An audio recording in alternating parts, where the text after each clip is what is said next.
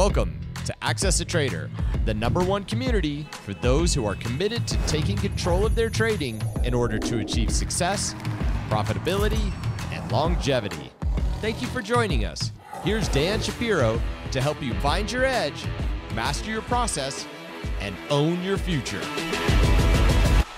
Hey guys, good evening everybody. Welcome to another edition of the AccessATrader.com nightly wrap-up show. Hope everybody is doing well. Hope everybody had a great day of trading. If you are new here, please, we love the support in the viewership. So if you could kindly take a moment just to subscribe, share if you're brand new, and hopefully we can continue to provide great value. I'm going to cut this a little bit off a little early. My son has the spring AAU basketball schedule. For all you guys out there who kind of know, as parents, it's absolutely wild. There's another practice tonight, multiple games all over the place. Anyway, so I like to kind of make it short and sweet. So yesterday, a very impressive rebound by the Bulls, right? We talked about it yesterday.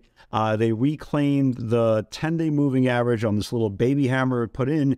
And the question of the day was, can the Bulls reclaim the 5-day? If you watched last night's video, we talked about how the importance of that 309 level. And that 309 level is the 5-day moving average. And if you are brand new to the channel, most people don't use the 5-day. I do, because again, for me, it really does show you who has control of short-term sentiment. And not only did the Qs reclaim the 5-day moving average after reclaiming the 10 yesterday, they put the highest close. Today was literally the highest close in this whole formation. Even if you go back to the March 22nd highs, and we closed at 306. The March 23rd highs, we closed at 309.75. So closing today above 312.70s takes out this whole channel here and provides again the highest close in this whole formation.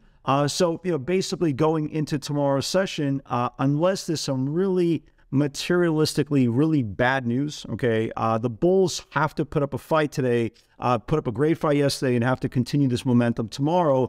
The last thing they want to do is give back that 309. Ultimately, what they want to do is start building, and these are kind of the levels going into tomorrow's session. We want to make sure that we confirm today's channel above the 313.35 level, and ultimately in the perfect storm would confirm the 322 highs of 315.25. If that's the case, we could push up to this upper Bollinger Band. When you look at the SPYs tonight, SPYs reclaimed the 50-day. Think about how impressive this is.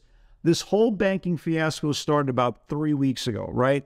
Considering majority of the biggest weighted names in the S&P 500 arguably are the banks. Considering that we lost the 50-day moving average on this whole banking fiasco on March the 7th, and we reclaimed it back on March the 29th, that's phenomenal. If you would have told me, if you would have told me the first day that we lost the 50-day moving average on the SPYs, then only 3 weeks later we would reclaim it and put in the highest close in this whole formation after 4 banks would go belly up. That's incredibly impressive, and that's the whole point of this whole rally that started on January the 6th with technology, that commenced after we reclaimed the 50-day moving average, right? Then we lost the 50-day moving average, and today we reclaimed it back on the SPYs, and obviously the Qs are in their own dance. Think about the discrepancy. Think about how much stronger technology is, because the 50-day moving average for the Qs are down here. We just reclaimed the 50-day on the SPY despite of all the bank failures and all that stuff that's going on.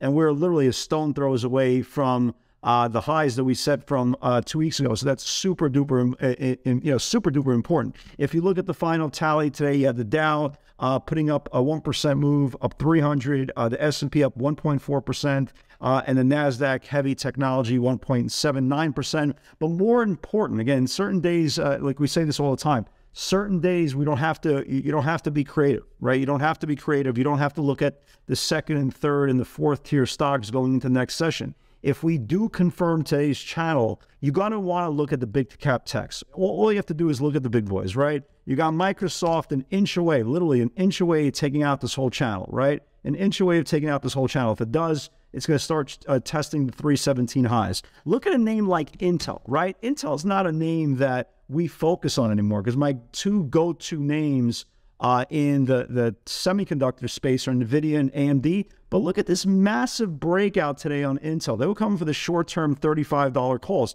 This used to be a huge market bellwether, especially during the dot-com craze. It was Intel, Microsoft, Oracle, and Cisco. As you can see, only one of them, right, survived as a bellwether. But Intel looks absolutely phenomenal going into tomorrow's session. Look at AMD, right? Look at AMD. You know, if AMD is right below the 5-day moving average, it's got rejected back-to-back days on this 5-day. If AMD reclaims the 5-day moving average, it could start running up. Look at, for example, Amazon. First close today in this whole formation, right? Above this whole formation, they were coming for the 103, 105 weeklies. This thing looks strong. So you kind of get the point, right? You kind of get the point. You don't have to be super duper creative. As much as I like, as much as, it's cool to trade names like Roblox and TTD, and that's cool. There's nothing wrong with them. But you're going to be fighting for 40, 50, 60 cents for Roblox and TTD, while a name like NVIDIA, and again, there's another name, NVIDIA, if it could just get above this whole channel here, you could see a move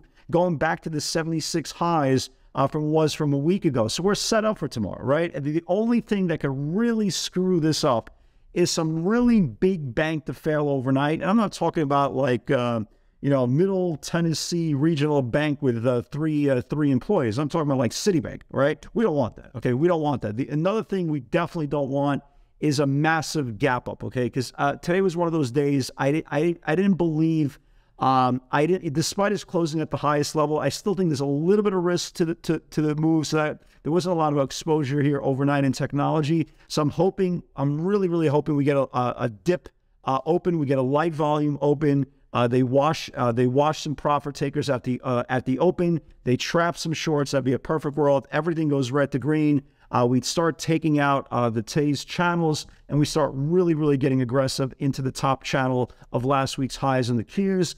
If we do gap up tomorrow, and of course that's a possibility just because this is the highest close in this whole formation, then we're going to look for the stocks that still have the biggest range that potentially could have the biggest move, even though they did gap. And that takes me to a stock, for example, like Tesla, right? Tesla's a weird name today. And the reason why I said it was a weird name, here's the 60-minute view today, what happened on Tesla. It felt very odd, right? Tesla had a really nice move like everything else at the open. And then next thing you know, the next candle, the stock literally went from 95 all the way down to 89 with absolutely no news. It looked like some forced liquidation was going on, only to recover later. So there is an area on Tesla for the next couple of days that I definitely will be watching here. But ultimately, if it could start building back and start getting back above this 150-day moving average, then this Tesla could have a lot of room. But I think there's still 1 or 2 days, maybe 1 day before that happens. But again, baby steps. We don't want to put the cart in front of the horse. But this is something, again, that we need to be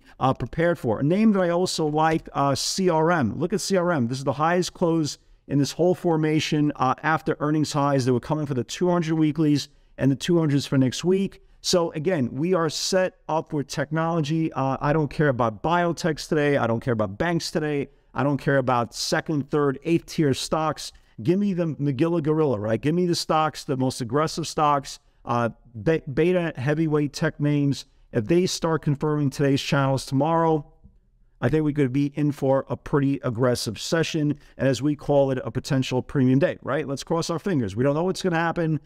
We can't predict it, but the only thing we could do is get ready for it. So some days, guys, you have to think and overthink and analyze and overanalyze and second guess and third guess. Today's trade, today's close was super duper bullish. All we need to do is confirm today's price action tomorrow, and we can have hopefully a big premium session ahead of us. Guys, that's my time. Daddy duties call. Have to take my son to practice. Have a great night, everybody. God bless, and I'll see you all tomorrow. Take care.